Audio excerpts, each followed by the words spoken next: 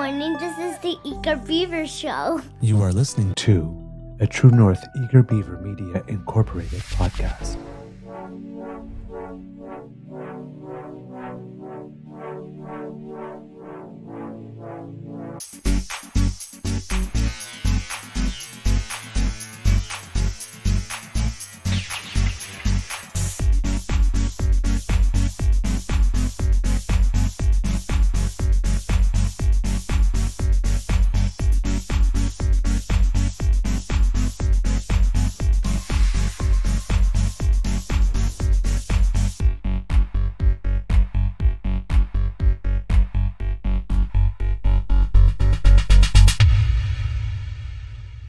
The True North Eager Beaver podcasts are proudly brought to you by our founding sponsors, the Misfit Mysteries from Corvid Moon Publishing, your source for science fiction, fantasy, and cozy mysteries featuring a broad diversity of characters, CanadianTarot.com, your uniquely Canadian online eclectic tarot community, and the Peppermaster, hot pepper sauces made from farm-fresh ingredients to thrill your taste buds and expand your mind.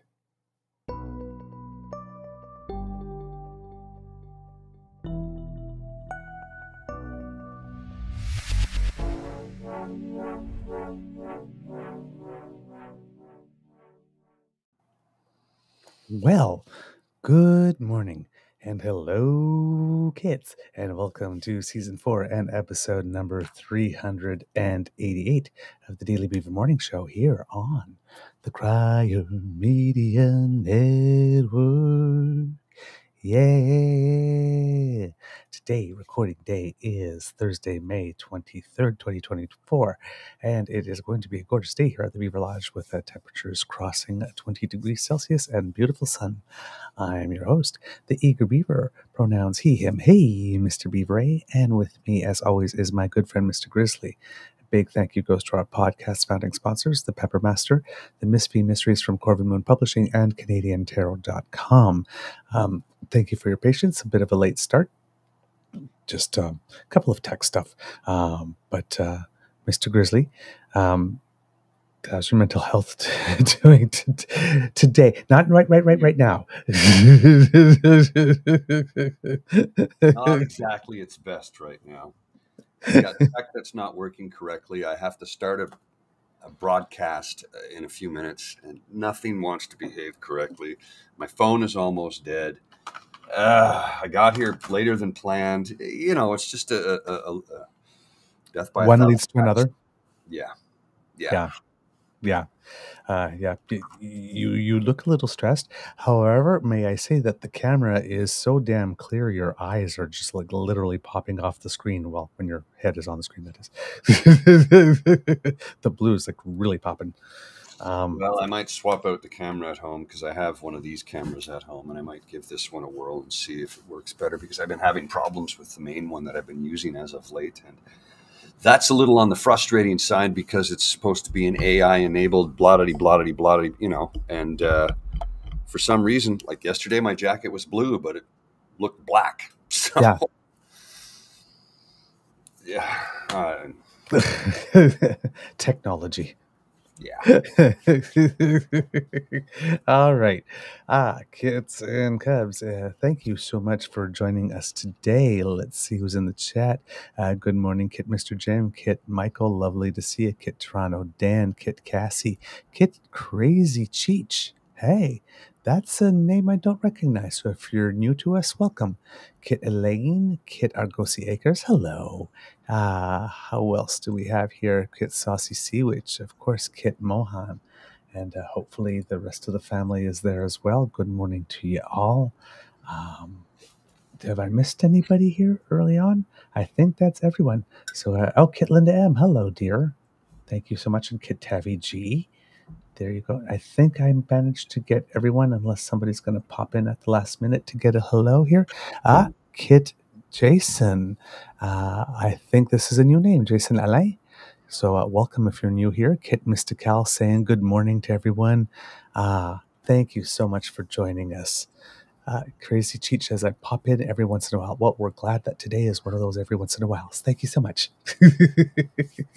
All right, kits and cubs.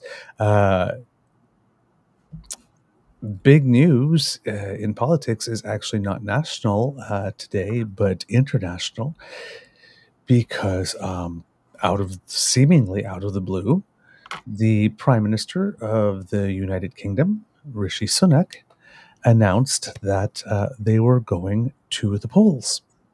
Mm-hmm. Yeah, that was a bit of a surprise, eh? Yeah, in about 6 weeks.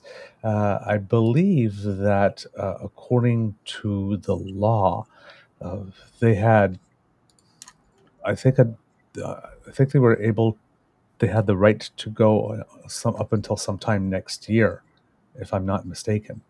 But yeah, they're going to go to the polls on July 4th. So same day as Independence Day in the United States. He doesn't have to call an election now, but he's taking a gamble because apparently he has some um, the most positive economic numbers that there have been in a while. So I'm guessing he thinks, why not Strike while now the iron's rather hot. than maybe something later? But I mean, this is for all intents and purposes, unless something really happens, this is a change election. So he says, I spoke with His Majesty the King to request the dissolution, and the King has granted this request. We will have a general election on the 4th of July. Because he had until January. King. That's a weird thing to hear, you know? I I mean, know. my I know. whole life it was a queen and now it's a king. And Yeah, I know. I don't think I'll So, ever get used to that, to be honest with you. same here. It'll be weird. So he had until January next year to call the vote, but he chose a summer election, hoping to capitalize on positive economic news and progress in his attempts to subdue illegal immigration. Speaking outside Downing Street, Rishi Sunak portrayed himself as a dependable leader at an uncertain time. Quote, only a conservative government led by me will not put our hard-earned economic stability at risk. Why he's saying that is, if you remember when Liz Truss became prime minister for a while and did not allow the lettuce, she came out with a whole suite of economic policies that basically sent the UK stock market into a tailspin and Mhm. had international markets reacting. Similarly enough, that was probably the same plan that Pierre Poilievre had planned for us, but since the UK is in a worse economic state than we are, they didn't have the buffer for the international markets to be able to say, well, they'll take a hit, but they'll be able to weather that hit. And then she was bounced, and he came in, and he did, to give him the credit, he did bring back a semblance of stability Mhm. in that sense. But the party has been in power for 14 years, and I mean, it's been chaos. Yeah, it's not been a good 14 years of leadership, if you ask me personally. And I think there's a lot of Britons that would agree with that. Maybe time for a party change? All started with David Cameron with his Brexit gamble, and we all know how that turned out. Yeah, well, that was Nigel Farage and the UK Independent Party that pushed that agenda. Yep, they pushed that agenda. Largely racist agenda, by the way. Yep, and screwed over Scotland. Oh yeah. Scotland voted to stay within the UK, and assuming that they would remain in Europe. Yeah. So now Scotland's looking to join Canada, which I think is kind of it puts a smile on my face. Because I mean, realistically, what do they have to offer other than sheep, some good culture, and whiskey? And I don't mean that as a slight against Scotland, but what are you bringing to the party is what I'm asking. And I don't know that it would be. I'm not against it. Don't get me wrong. I'm not against it at all. I'm actually kind of for it, but I don't know how it would benefit both our nation. It would be a benefit to Scotland. Would it be a benefit to Canada is the question. And you have to ask that when you're looking at, altering your geographic landscape. I'm looking that up on the web because I had never heard that, but there was a lot of talk of it in 2017. Was there recent talk about it? No, not recently, but it was 2017. And then that was during the time of Brexit, and then of course, Yeah, global it was a warming. Canadian writer, Ken McGugan, who thought that Canada should invite Scotland to become its 11th province. Yeah, and I know that there was a lot of people in Scotland that were amenable to that idea. Nothing really became of it because at the time it was like, well, what do you bring to the party? What can you contribute? And again, like I said, That would be sure, interesting. whiskey, sheep, some wonderful culture, some great swearing, but how is it going to benefit Canadians? Now, Scotland is a relatively small population. What is it, 8 million? I don't think I it's. will look that up. Yeah, if you could, it's not that big, so could certainly add to Canada's population, and their culture would remain intact. 5 million? Yeah, Yeah, population 22 was 5.436 million. yeah. Okay, so there you go. So I mean, that's the size. It's a little bit bigger than Alberta. It's about the size of British Columbia, population-wise. So could we absorb that kind of numbers? I'm sure we could. Oh yeah, But I mean, it's not like it's not a developed place. Undeveloped, you mean? It's not Okay, yeah, we could turn it. Yeah, yeah. It's not a developed place, or it's an undeveloped place. Yes, I mean, like the question is though, if they were to do something like that, would they adopt our currency?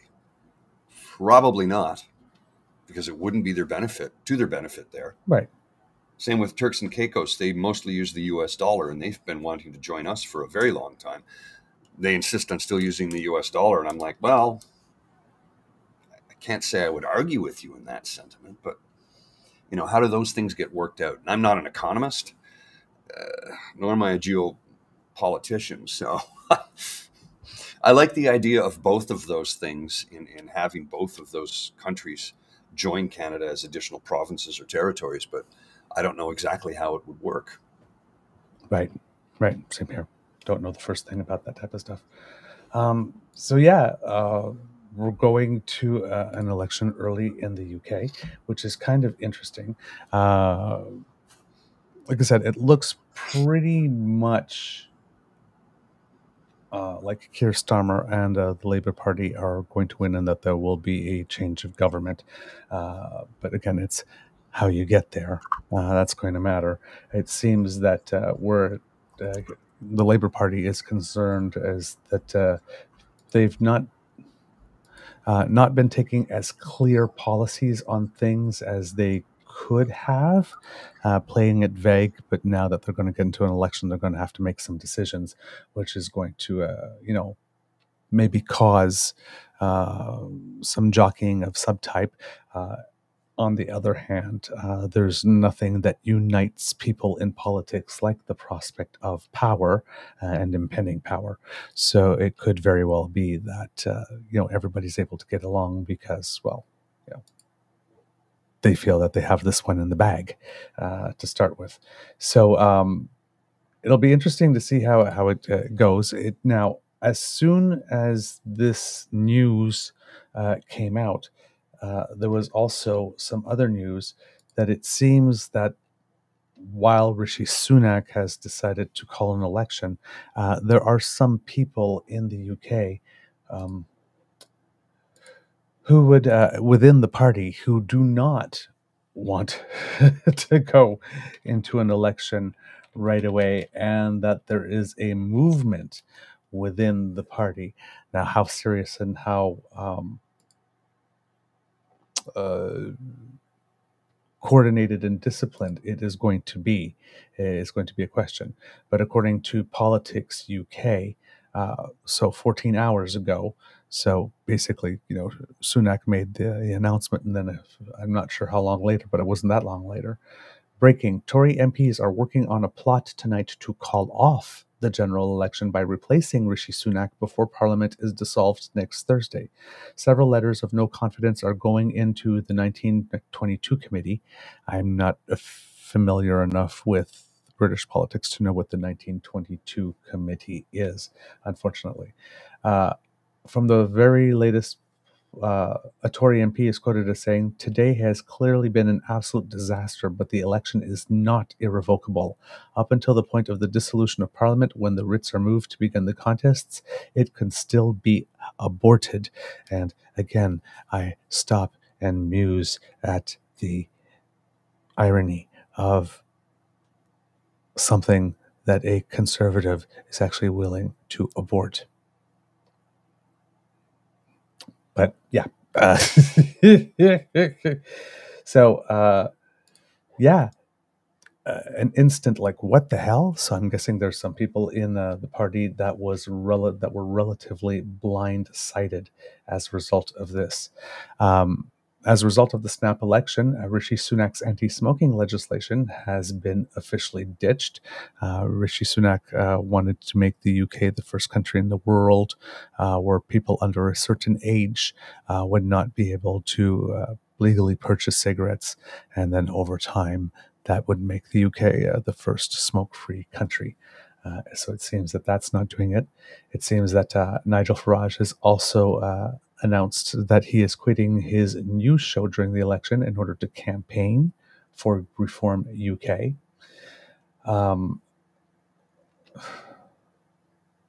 There was a press conference from the Reform Party UK, it seems, that just ended an hour ago. I'm not sure what it was about. I'm just following here what's on the Politics UK site to see if there's any more here with regard to the move to try to counteract that. But let's just put it this way.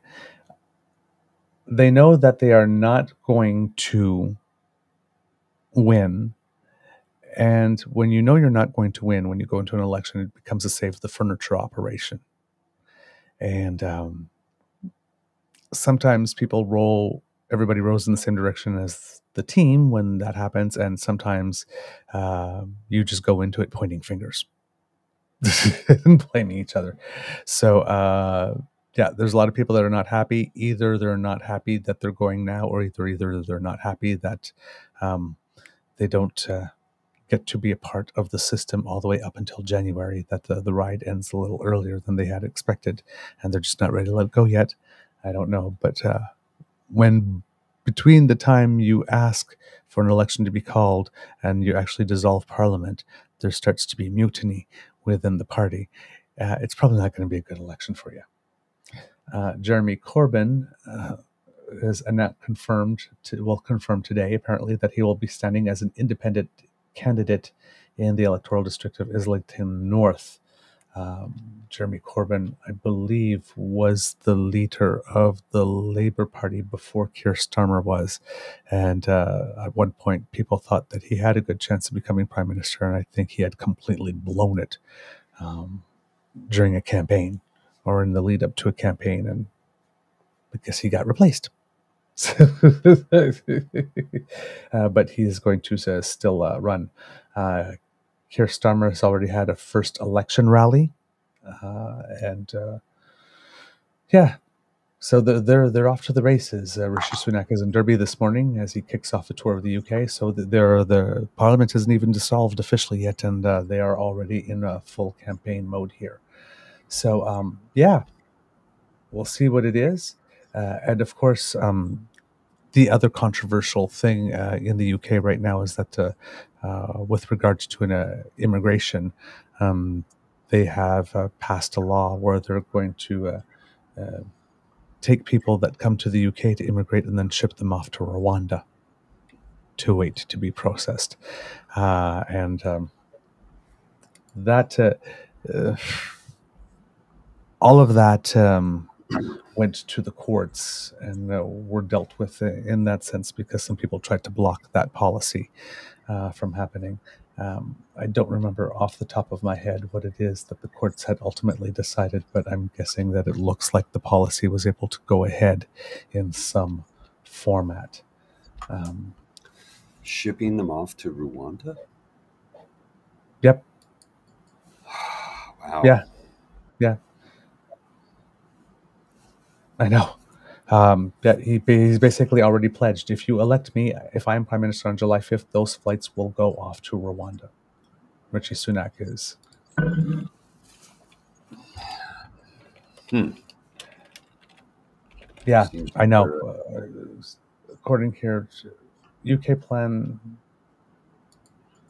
So, so what is it here? There we go. On April 14th, 2022, the UK government shared their new plan called the Nationality and Borders Bill to stop asylum seekers from coming to live in England.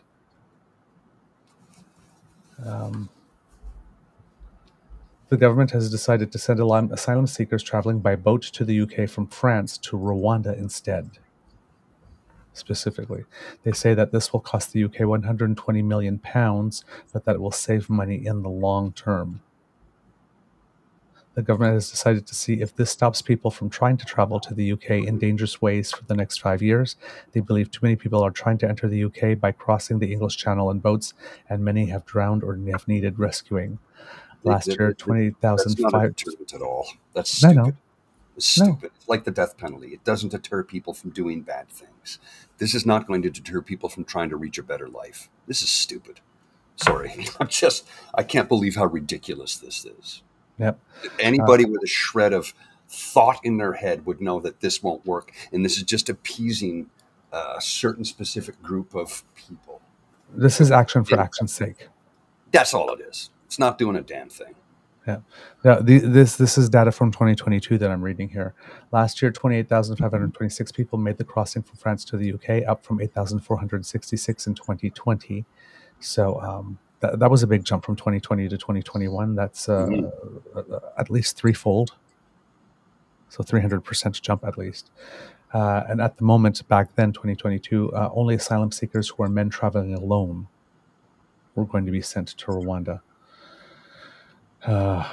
People are concerned about this because they said it opens the door into human trafficking and people smuggling.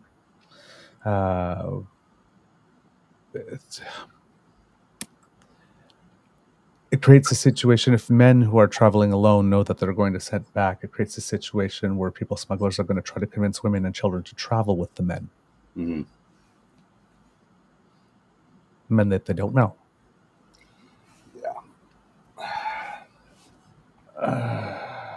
So, yeah. Yeah. Not going to fix it. Yeah. Some people have made the argument that the plan will only house about 100 asylum seekers, and anyway, it would be cheaper to just pay for them to stay at the Ritz than to send them to Rwanda. And if that was the case, once again, proving that when it comes to treating people poorly or keeping them down, there is no limit to what a conservative will spend. It's not about the money. Never has been. They tell you it's about the money. It's not. Lawyers have said that policy breaks the UN Refugee Convention and the European Convention on Human Rights, and they were trying to stop it from becoming law. And like I said, the courts then therefore ruled, and I guess allowed that it could still happen under certain circumstances, and it is, and now it's a campaign issue. Yeah. So we have a situation where we have a guy who looks like Rishi Sunak, standing in front of a microphone saying, "Yeah, I'm going to send those people off to Rwanda. Vote for me."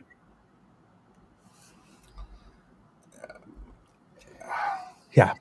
And yesterday we found out that the president of the Dominican Republic built a wall. Oh, along the Haitian border? Yeah. I didn't know this. Yeah, yesterday, because the Kenyan forces have started to arrive or are going to start to arrive in Haiti, but there's been a lot of migrants from Haiti looking to cross the river and the bridge into the Dominican Republic, and they just had an election like this, and their incumbent president was put in place, was re-elected, but it was the popularity of his immigration policies. He actually built a wall. Wow. Yeah. Now, of course, he didn't have a wall as long to build No. as Trump would have had one to, but he actually said it and did it. Well, and there is, I mean, Haiti is It's a completely lawless state at the moment. Totally lawless. Totally lawless. There's no form of government. It's run. The nation is run by gangs. So Yeah, I mean, greater than 2,500 people have been killed or injured in the first 3 months of 2024 in Haiti. Yeah. So, I mean, really, should we get horribly upset by this? No, I think he's doing it. He's doing it to protect his people. Yeah, It's not a but we're building walls. yeah, which we hate to see. I understand this. I understand why it's being done. I don't necessarily disagree with it, but it's not the direction we want to be going in. But until Haiti can, start to self-govern, which I don't think that's going to happen anytime soon, because I've had friends who've served there and said, of all the places they served in the world, that was the one place they didn't want to go back to. He says, because there's nothing we can do to change it. They don't want us there, and we can't change it. Right. So I don't know. I have friends from Haiti who have family there, and I'm worried for them right now. I don't know what's going to happen. I mean, you remember wasn't that many years ago they had a devastating earthquake. Well, that's the thing that they're talking about the news. So they're saying that the humanitarian crisis in Haiti right now is the worst since the 2010 earthquake. There you It's go. that bad. So that was Jean-Martin Bauer, who's the head of the food program in Haiti, confirming that. Workers with the United Nations food program are on the ground in the capital, which is one of the good things. CBC News is actually one of the few news organizations in the entire world that has been given permission to enter the capital of Port-au-Prince to provide some coverage. So once again, Kits and Cubs, when we're talking about a reason for which we shouldn't dismantle the CBC, there's Yes. one. Sometimes they're trusted internationally as being one of the only news organizations that they'll let into a certain area so that we can get coverage. Very true. Very true. As you mentioned, Mr. Grizzly, gangs control most of the capital. As I mentioned yesterday, kidnappings, rapes, and killings are rampant, and the country has been without a functioning government for a long time. Residents have set up anti-gang blockades in order to try to protect themselves. Mothers have been sleeping in open air with their children because they've lost their homes to gangs. It's really, really, really bad. As we mentioned, a delegation of Kenyan officials had arrived in Port-au-Prince, and a multinational police force should be landing within a day to help Haitian police in the capital begin to restore order. U.S. cargo jets have been delivering military equipment to the Port-au-Prince airport for weeks, and the Kenyans will be inspecting all of it. The president of Kenya, William Ruto, had arrived in Washington, D.C., and apparently to a state dinner, and apparently he is the first African leader to have been greeted at the White House in about 20 years. How is that possible? How is that possible that not one African leader of an African nation in the last 20 years has rated enough to go visit the White House? I don't understand that. That's just really weird. You can't just let that. You got the meeting invite? Oh yeah. You can't just how would I put it? Allow an entire continent to not get any attention for 20 years. Like whoever was in charge of foreign policy there really screwed that up. But yes, welcomed to the White House, and there was a state dinner for William Ruto. And it seems that in addition to that, how would you put it? The government of Kenya is being elevated within the sphere of the United States. They're being considered now as a strategic, non-NATO affiliate strategic military partner. And that's a change in the status. So this is in that realm, in that world, that's a very, very, very, very big deal to change that. So it seems that there's some rapprochement. I know that the United States has been on, how would I put it? has realized a few years ago that it had dropped the ball in Africa and is trying to regain its foothold diplomatically by doing a couple of things, and this might be one. Kit Michael asks, I don't understand the relationship between Haiti and Kenya. I'm not sure that there is one specifically, but I know that when we're bringing in types of police forces to help, like they're doing now, they do try to bring in people as much as possible that look like the people um, who are trying to be protected. So I'm guessing that everybody assumed that everybody being black might be the best way to go. That's why a lot of the member nations that are going to be parts of the police forces coming from the Bahamas and Jamaica and other nations. I think that there's because of the colonial past, there's a very concerted effort to try and have as few white faces as possible. And then, of course, yes, for the French language as well, if that is possible to do that. I'm not sure that French is a language that is very strong in Kenya because it's a Commonwealth country. Um, but yeah, exactly. Djibouti president. Oh, there we go. Okay, we got. See, I thought that was wrong. We got a kit HA, which a new kit. I've never heard from you before in the chat, so thank you very much. Says the president of Djibouti was invited to the White House under Obama. So there you go. So I think some people may have had their facts wrong there. But yeah, that's about the only thing I could see with regard to Haiti. Had it been a country like Senegal, for example, then of course the French aspect we could have layered that on. But Kenya is. I think, if I'm not mistaken, out of the 50, slightly greater than 50 countries on the African continent, that Kenya is one of the more developed and influential nations on the continent, and therefore also probably was one of the nations that had the best capacity to be able to take on this type of project. So that's my best guess.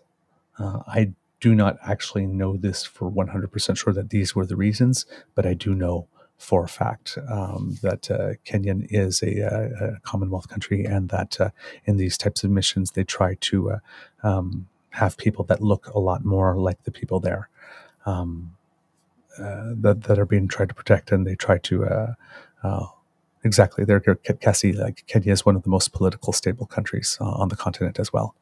So there we go. Yes, Kitsasi, we pretty much all need to brush up on our knowledge of African history. But it is not, let's just put it this way. If I was playing Jeopardy and that category came up, I would be probably trying to avoid it. Or saving it for last.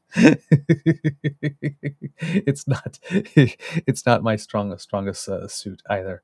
But yes, all of this is happening there, and there'll be a lot of movement. But it seems that things are moving ahead there, and hopefully there'll be hopefully we'll see some change. We'll see some change that's coming there.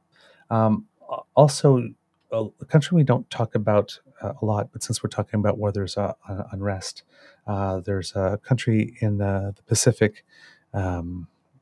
Around Australia and all of that sort of general area of the globe called New Caledonia, and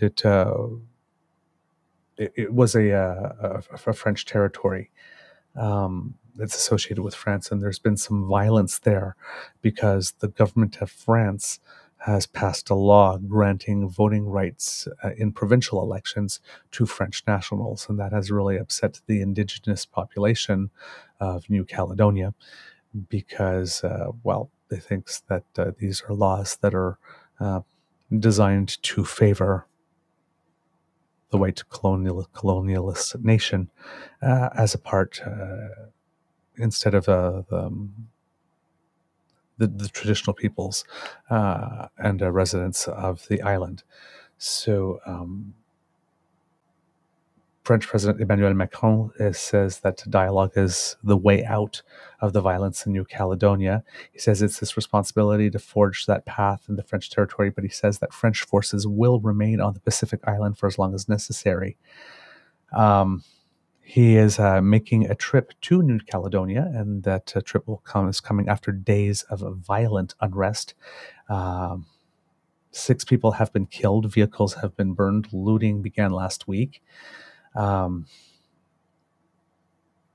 Indigenous leaders say that allowing more French nationals to vote in provincial elections will undermine their ability to govern their own people. Yes, there's the capital of New Caledonia is Nouméa, Noume, accent aigu, like as in cafe, with an A at the end, and it's a country we don't. It's a territory we don't hear much about, but it's relatively big. Geographically sized. Like if we're thinking, when we look at the Caribbean, and we think of Cuba and Jamaica, they're relatively big islands in there. So New Caledonia is a relatively big island, but it is in the South Pacific area, and we don't hear about it very much. But it is, like I said, in the history with France and whatnot, it was one of the places that France was in charge of back and then. It consists of about a dozen islands in the South Pacific. It's known for its palm-lined beaches and marine life-rich lagoons. And it has one of the world's largest lagoons at 24,000 square kilometers. A massive barrier reef surrounds the main island. So it's... it's one of those, it's a nice destination as well for travel, sort of like Tahiti and that type of stuff. But it's a country we don't hear a lot about, and we don't,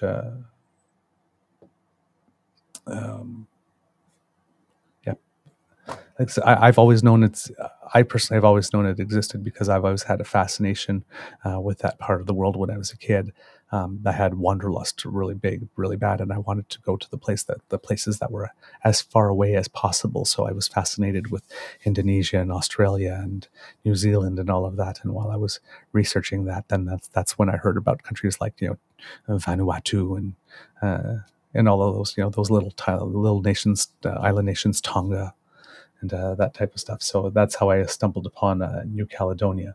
But if you look at it on a map, it's in in the ocean, of course, but it's to the right of Australia, between Australia and New Zealand, high up in northern Australia, to the right of it, and so that's where you can find it. It was so yeah, I would put it. See. So, and the French association with that island has existed right since like around the 1850s. So yeah, they have a long-standing relationship there. So yeah, violence. Macron is going to try and solve it. So there's lots of these little things that are happening in little nations and little fires that people are going to try and calm down and temper to hopefully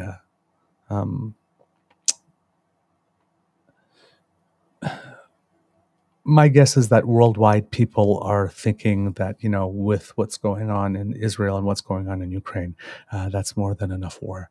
Thank you. We really don't need to we really don't need to be starting skirmishes anywhere else. There we go. Yes, Mademoiselle Fox, thank you. The indigenous group in New Caledonia are called the Kanak.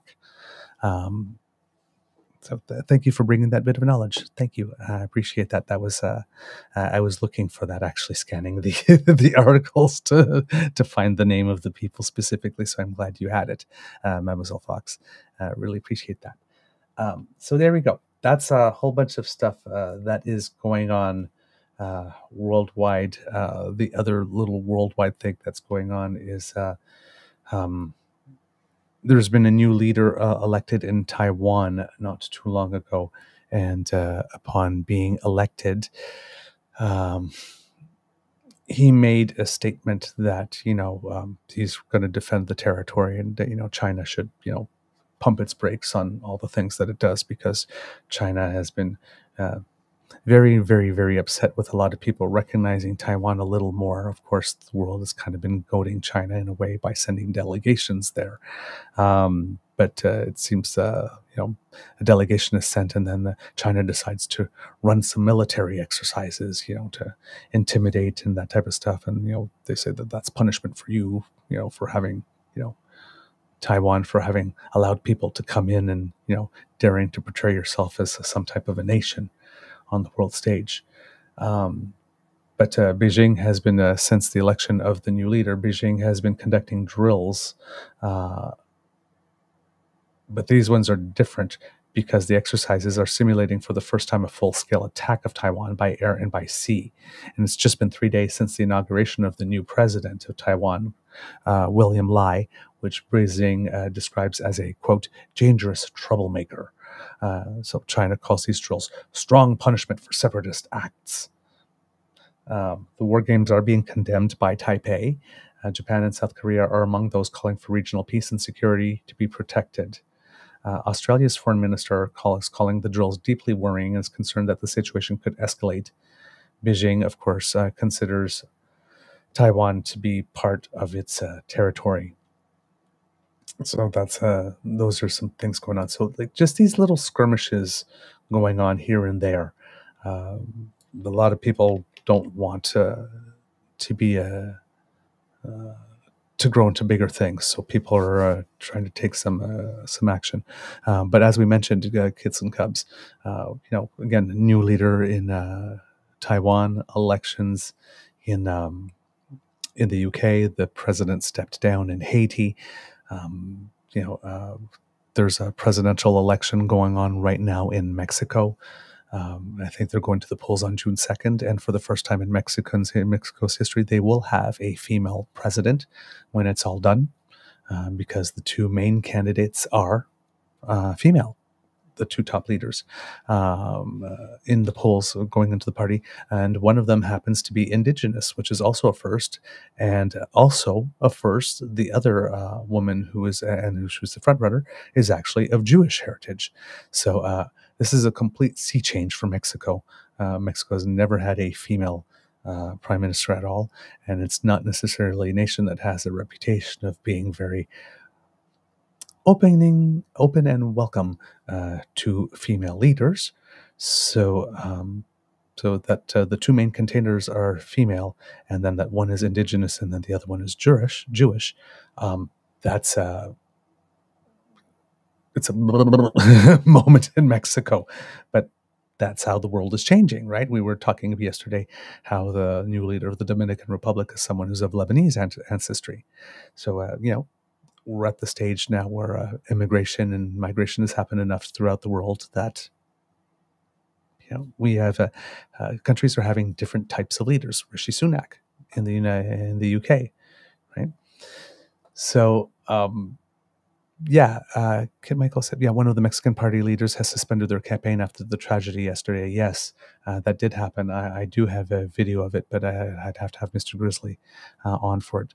But yes, during the campaign yesterday in Mexico, there was a very, very tragic event that happened.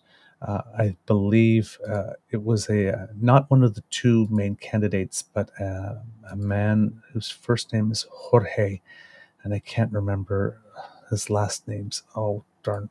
And I did write it down somewhere.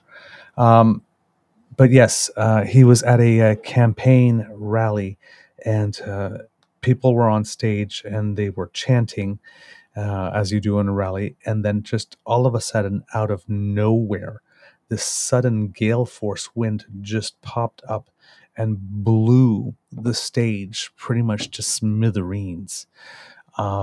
And when you see the video, it's really, really dramatic. It's like the stage just gets lifted up and crushed. Jorge Alvarez Menez. Thank you, Kit, Mr. Jim, for that one. Yeah, they got crushed. I believe that a child uh, of 6 died um, during the event, and I believe that about 50 people were injured. So that particular candidate had suspended his campaign. 9 dead as of 1 hour ago now. It's 9 dead and 54 injured. That so yeah, that's going to be a big story to follow. I'm sorry, I do not know what's happening, but it seems that I have frozen.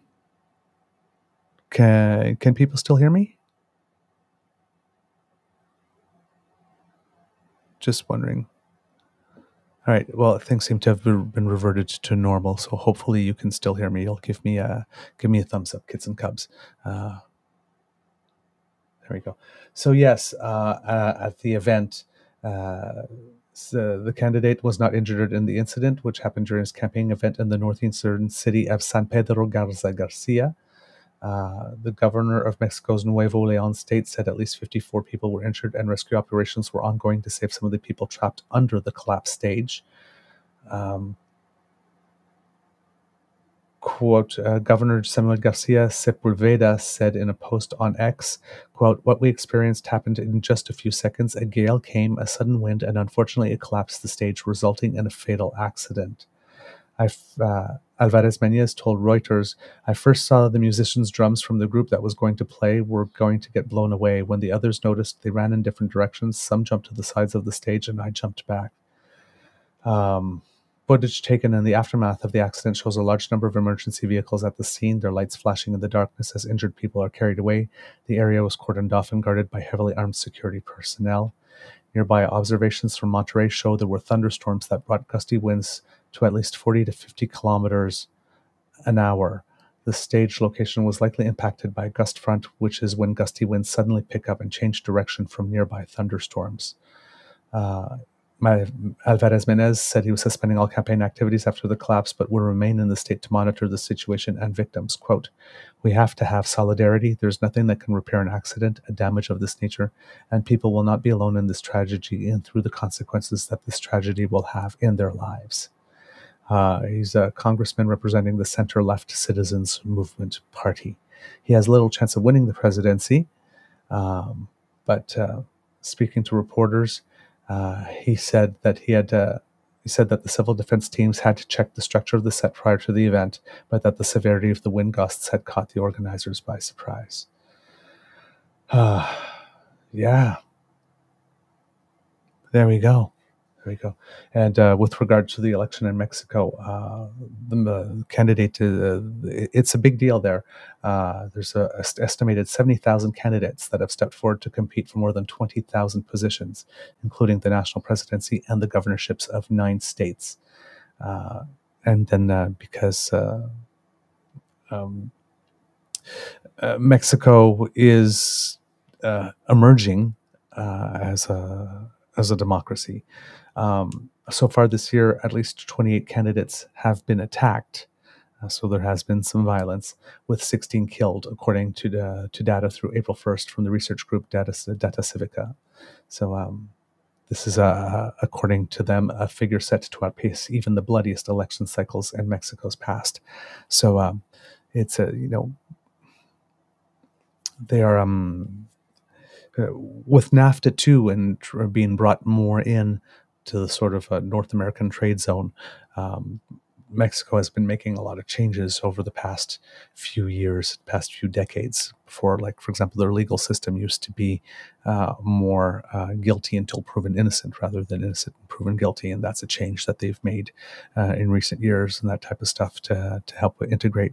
So, while Mexico in some ways is becoming more progressive, as evidenced by the candidates in this election, there's still it still hasn't completely left its past behind with regard to some unrest and that type of stuff. But it is, with every every passing year, every passing decade, it is, and it seems to be the case, regardless of who the leader is, trying to take steps towards integrating more with North America as being a power, because in a few years there's a lot more people in Mexico than there are in Canada, and Mexico has definitely the potential to become a much bigger player on the international stage with a much bigger economy. They have the people, they have the resources, they have the democratic system and the education system that allows for it. So it's a country that's very attractive for a lot of people because the growth potential there is huge. So more and more and more, when we're going to be talking, we've had NAFTA for a long time now, but Canada never really paid attention all that much to developing its relationship with Mexico until Trump became the president, and then NAFTA 2 was being renegotiated, and then all of a sudden Canada realized, hey, you know what? Maybe having better and deeper relationships with Mexico than we do can actually help us when something like this happens, because there are 3 parties in this agreement. So, this was I think you're going to see over the next few years and decades, Canada and Mexico definitely getting closer, because on certain issues, we're probably more aligned than we are with the United States, particularly when we get a Republican leader that decides that they want to go on a bit of a Buy America or America First bent. Then it's always good to have an ally in the corner. So these are ties that we should see deepening as the years go by. All right.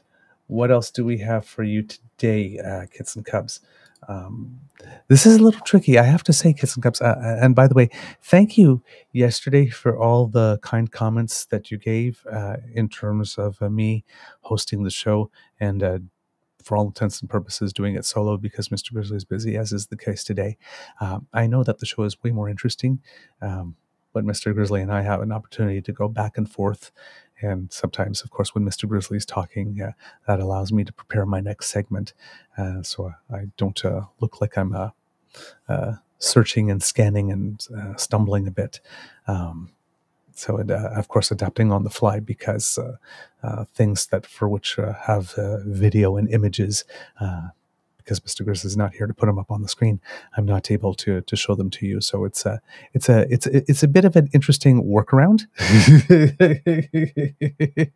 So to be totally honest, it's not my most comfortable way to do this. I feel much more comfortable when Mr. Grizzly is here, and of course, Mr. Grizzly says the same thing when he has to do it alone every now and then. He feels more comfortable when I'm here. It just doesn't feel the same. Just doesn't feel the same. I like my buddy. What can I say? I think the show is better with my buddy. But the show must go on because the news doesn't stop, and the kids do not demand being less informed. Right?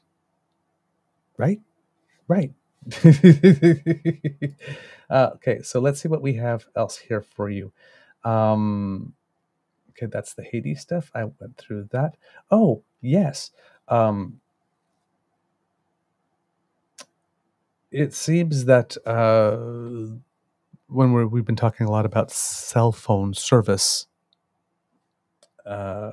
and fees going down, the government keeps on making the claim, and it is backed up by Statistics Canada, that the cost of cell phone plans have gone down. Now, and the Conservatives say, well, have you seen your cell phone plan go down? And it's like, no. But, there's a lot of people now who might be paying the same amount, but getting a lot more for the money that they have. So in terms of, I'm not sure exactly how it is that they make the calculation, but I know that if Statistics Canada is saying it, I can trust it. So the cost of cell services have gone down overall, but competition is a factor. And it seems that there was a telecom deal struck between Loblaws and a company that's owned by Bell and Rogers that has created a situation that is a little tricky for a Quebec media company. So the hedge, how would I put it?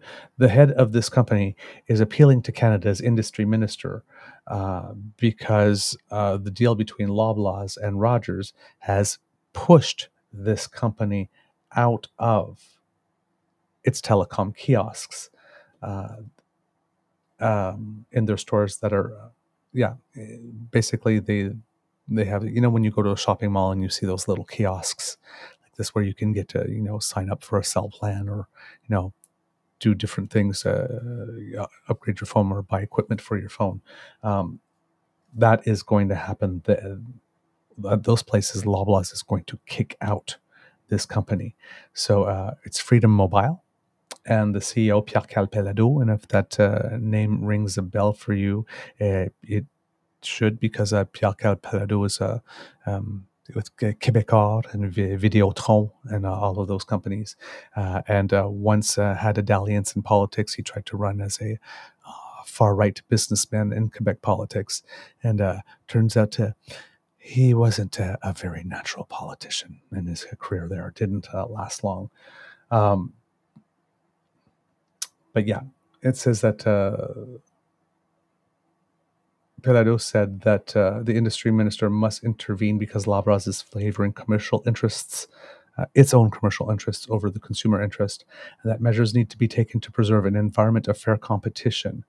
The mobile branch of Loblaw says their kiosks represent less than 5% of sales in mobile phones and plans in Canada, and that the deal does absolutely nothing to competition.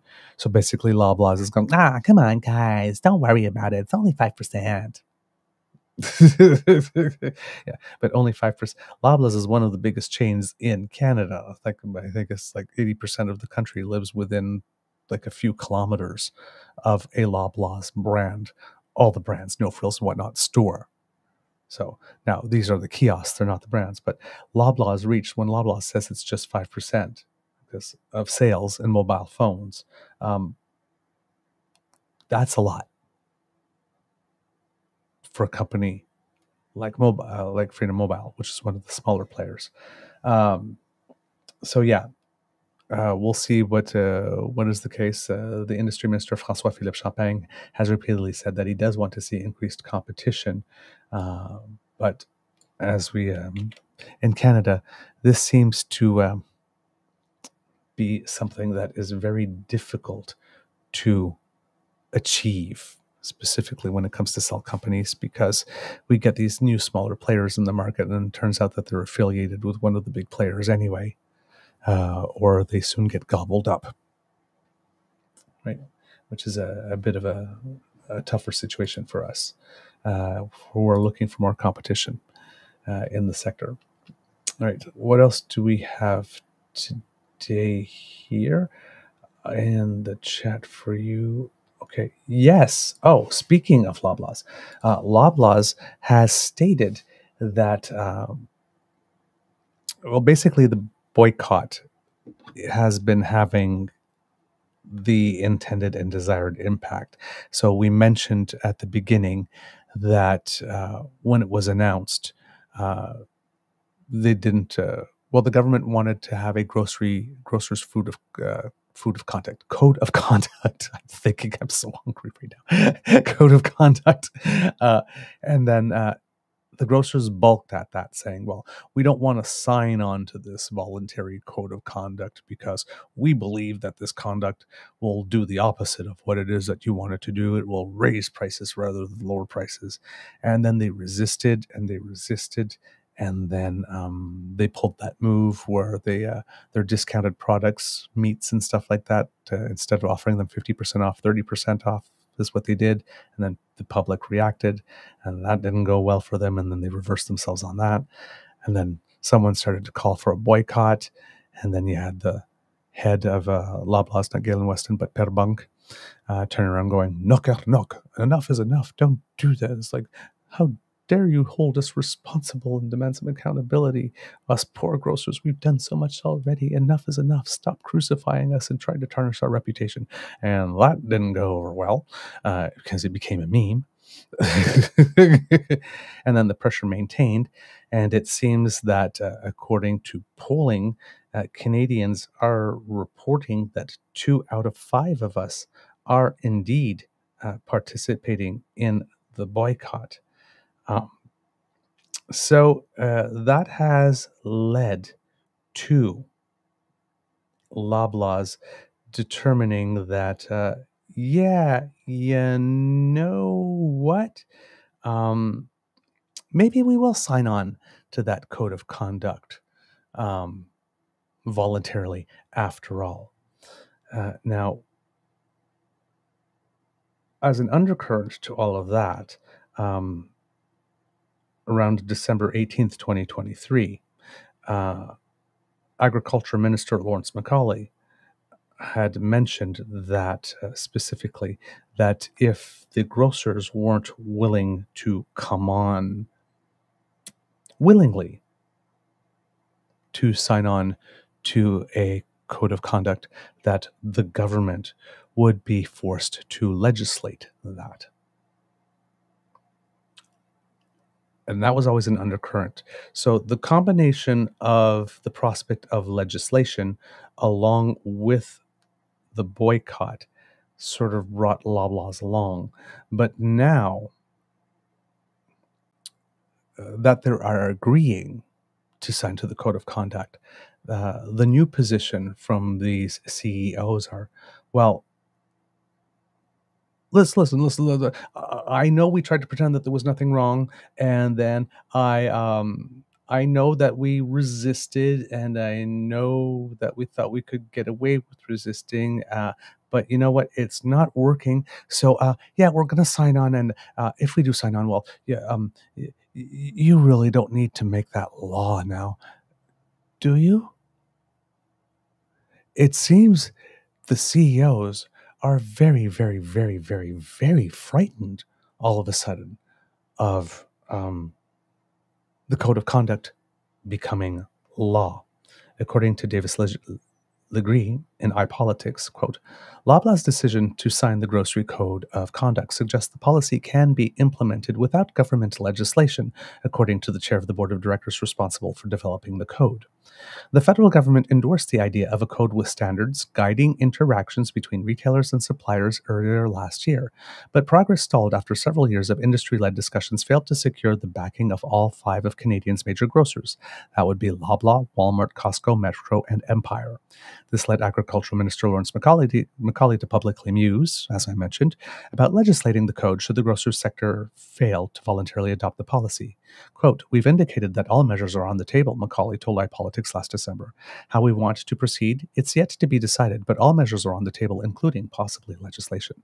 However, Michael Graydon, the CEO of Food, Health and Consumer Products of Canada, is increasingly hopeful that legislation will not be necessary, as evidenced by Loblaw's decision to come on board last week. After holding out for several months, citing a belief that the code will increase food prices, Loblaws announced it would commit to the code, joining Metro and Empire, owner of Sobeys, Foodland, Farm Boy, etc. Quote, it's a step in the right direction, Industry Minister François-Philippe Champagne said Wednesday morning. If you talk to the Independent Grocers of Canada, the code is one of the key steps to stabilize food prices in Canada. And as we mentioned yesterday, over the last 3 years, food prices have gone up over 20%. So we're going to keep working, and I'm hopeful that all the major grocers will sign on, said Philippe Champagne. It should be noted that Loblaw's decision came in the middle of a month-long nationwide boycott of the chain organized in protest of skyrocketing food prices. However, Graydon told iPolitics in an interview the board was approached by Canada's largest grocer, quote, a number of months ago.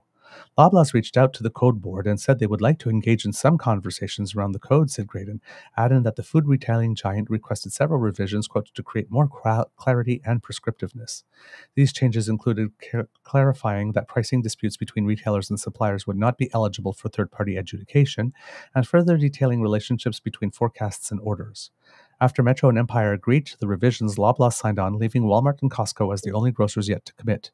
During an appearance before the House Agriculture Committee earlier this year, Costco executive Pierre Riel said he supports the general principles and respecting suppliers and consumers, but had no specifics on what a code would actually entail. Quote, Costco is reviewing the revised document, said Graydon, but it seems to me in conversations we're having with Costco, it's around more clarity, so I'm hopeful they'll come aboard. Meanwhile, Walmart has never expressed any degree of support for a code of conduct, but Graydon is optimistic that Loblaw joining could be the domino that brings Walmart aboard as well. Walmart received the revised documents last Wednesday, he said, so there's a lot of paperwork to go through. After Loblaw's announcement last week, several online petitions receiving thousands of signatures have called on Walmart to endorse the code. Graydon said the board was yet to, quote, draw a line in the sand regarding a deadline for Walmart to commit, but said he believed the chain will be receptive to the changes made at the request of Loblaw. Quote, it's very difficult to get a sense of exactly what their concerns are, said Graydon, but I would have to expect they would likely be quite similar to Loblaw's, so I'm hopeful that the changes that we've been able to make with Loblaw's will accommodate Walmart. We're being respectful of the time they need to review the documents, and we will likely hear from them sooner rather than later. Graydon noted that Walmart may be motivated to engage after the federal government's threats to impose legislation, considering all retailers, quote, would rather be in complete control. The best solution is for the industry to manage this on a voluntary basis, he said. The Federal Agricultural Ministry also confirmed it's the government's preference for the code to remain industry-led, saying in a statement that, quote, uniting all supply chain partners around the shared principles of fairness, transparency, and predictability in the grocery store and supply chain would yield the best outcomes for the sector and Canadians. It's well past time that all major retailers, including Walmart, joined the code. In the meantime, we continue to examine all of our options at the federal level. Costco did not respond to iPolitics' request for comment, while a spokesperson for Walmart said there's been no update since the company received the revised draft. So there you go. So it seems that based on this, everybody, including the government, would be much happier if they did not have to legislate this. But I think it's kind of interesting that a little bit of public pressure and a threat of legislation is enough to make a corporate giant like Loblaw say, okay, yeah, we'll sign it, but please don't make it law. Very, very, very interesting. In other news, the Conservative Party of Canada is angry again. Oh, and the reason here is actually interesting. It would seem that Canada's upper house, and this is according to the Canadian press, has adopted a new set of rules that the Liberal government says will further entrench its independence as the dominoes from Prime Minister Justin Trudeau's Senate reforms continue to fall. The large majority of senators voted in favor of the sweeping changes earlier this month. But the Conservatives, whose numbers have dwindled down to just 13 seats, so basically when the Prime Minister freed the senators in the Senate to not be politically affiliated with the federal parties and that they could organize themselves however they wanted, the Conservative Party said no and resisted this and said, no, we're going to continue being a party. And while now, out of the 100 or so seats in the Senate, only 13 of them are held by senators that consider themselves still members of the Conservative Party of Canada. So this is a bit of a rage against the dying of the light kind of thing. But it seems that the senators themselves, most of them, really like the change. The change was good, and they want to solidify it. So, and improve upon it. So they have made some rule changes. The new rule changes give more power to each of the groups recognized by the Senate modernization legislation that Parliament passed in 2022. Rather than mimicking the dual roles of government and opposition in the House of Commons, the Senate now gives additional groups similar powers and additional speaking time during debates. The leaders of recognized groups, 3 of which now outnumber the Tories, can now defer votes on Conservatives and sit on committees to question witnesses. It means less time for the official opposition to give speeches and pose questions. In Westminster Parliament, the government's role is to propose things. The opposition's role is to challenge the government, said Conservative Senator Denise Batters. What is the role of these other groups? Senator Pierrette Ringuette, a former Liberal MP who was appointed by Prime Minister Jacques Chrétien and now sits in the Independent Senators group, said nothing has changed for the Conservatives. Quote, they have not lost any power, she says. They have the same political tools at their disposal, she said. It's just that the other groups now have access to those too. Senator Scott Tanis, who was a Conservative senator and now leads the Canadian Senators Group, said he thinks the rule changes are a necessary evolution. Quote, "There will be multiple groups in the Senate for a long time to come, not just government and opposition," he said. "Greater independence from political parties and House of Common colleagues has led to better alignment and productivity," he argued. Quote, "Since about 2015, about 27% of the legislation of the government has been amended by the Senate versus 7% in the previous era. So the change and removing the partisanship has actually allowed the Senate to actually fulfill its main function of providing sober second thought." Again, I will repeat, since 2015, about 27% of the legislation of the government has been amended by the Senate versus 7% in the previous era. It was a good change. It was a good change. Tanas added that he doesn't think that he'll use his newfound powers very often. The leader of the third newer entity, the Progressive Senate Group, said the rule changes will prevent future Conservative governments from reversing course on the reforms that have been reshaping the institution. And it's only fair for larger groups to have equal ability to fulfill their duties as senators, said Senator Pierre Dalphond. "If there's a time where the opposition wants to defer a vote, they will not hesitate to do it," he said. "But if somebody else defers a vote, this is bad? I don't understand." Early in his tenure as Liberal leader, Trudeau kicked Liberal senators out of his caucus. As Prime Minister, he instituted a new process to appoint senators. Rather than choosing straight-up partisans, he approves the membership of an independent board and takes their advice on appointees, a process that the Conservatives have argued nonetheless yielded a crop of senators who lean progressive. Only 3 senators now hold roles affiliated with government: the main representative, Senator Mark Gold, who forced a vote on the rule changes, his deputy, and a third senator described as a government liaison. In part because former Prime Minister Stephen Harper left a large number of Senate seats vacant at the end of his tenure, and in part due to the mandatory retirement age for senators, Conservative numbers have dwindled. Even if the Conservatives win a federal election and control the House of Commons, it could take a very long time before partisan Conservatives have a majority in the Senate. And this little note, Kits and Cubs, is particularly important when Pierre Poilievre is talking about invoking the notwithstanding clause to suspend rights. If he does attempt to do that, he does have to try to get it through the Senate.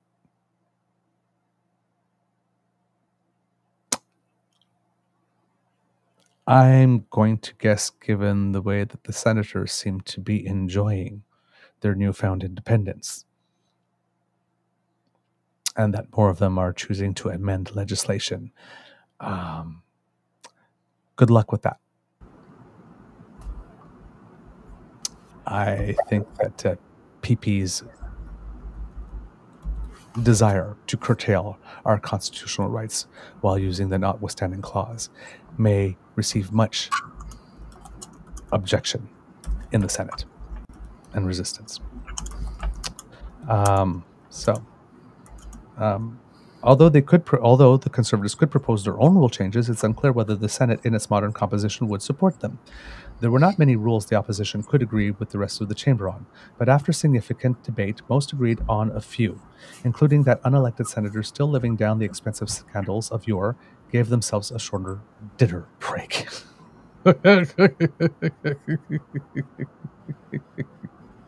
Literally, they're debating about dinner breaks. Oh my word. These people.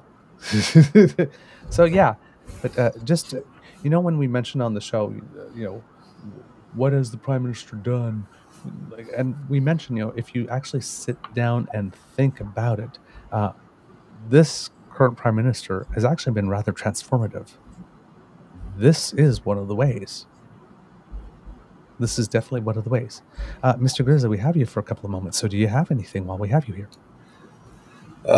No, not really. Unfortunately, I am going to have to jump off now. I've got a number of things I have to take care of here. There's no way I can provide you with the attention that you require or the Kits and Cubs deserve. So I do apologize, but duty does call, and we are hitting the 8:30 mark, which is when we'd usually wrap up anyway. I realized it was a late start. Apologies. Between timing, technology, and life schedules, sometimes things don't go according to plan. This is one of those days. So yep. We're gonna have to shut it off now because I won't be able to come back at any point for a number of hours. All right. So I apologize. That's just, sometimes that's how life rolls. Hey, You did what was needed to done so we could actually get one in, Mr. Grizzly. So we really, really thank you. And the kids are saying that don't apologize for life. No worries. So, kits and cubs, that's the end of this episode of the Daily Beaver Morning Show. We hope that you love listening to us because we love making this for you. Remember, sharing is caring and word of mouth is priceless. So please tell your peeps and poops all about us. The QR code under my chin, that's brought to you courtesy of the Ray Girl, and that will bring you to our pod page, podpage.com/The True North Eager Beaver, lowercase letters with a hyphen between each one of those words. And when you click subscribe there, when we have something fresh off the bandwidth, we will come directly to you. 3 new episodes just uploaded this morning.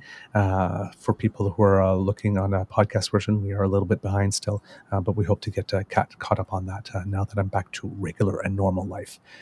If you would like to get a little beaver in your life, go to our Etsy store or our merch store.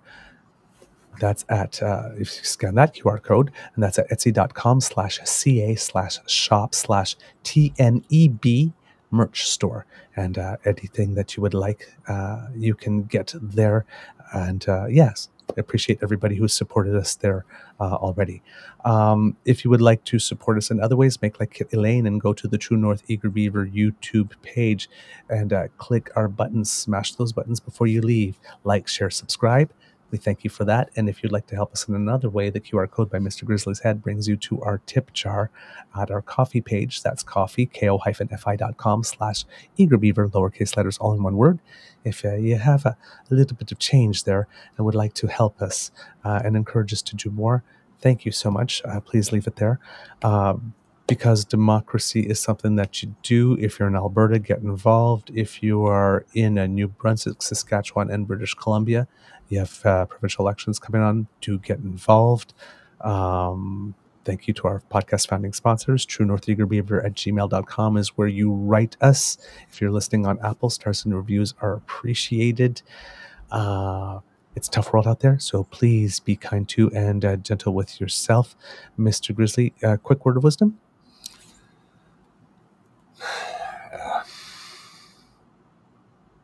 One day at a time. One day at a time. One day at a time. All right. We won't come back with an Easter egg so that Mr. Grizzly can go. And Kits and Cubs, if you are on our website and whatnot, we have final 4 designs from Pete for the mental health walk. If you can let us know what it is that you prefer, we would really, really appreciate it. Okay. And I'll try to put a link to it in the chat before we go. Mr. Grizzly, please cue the cock.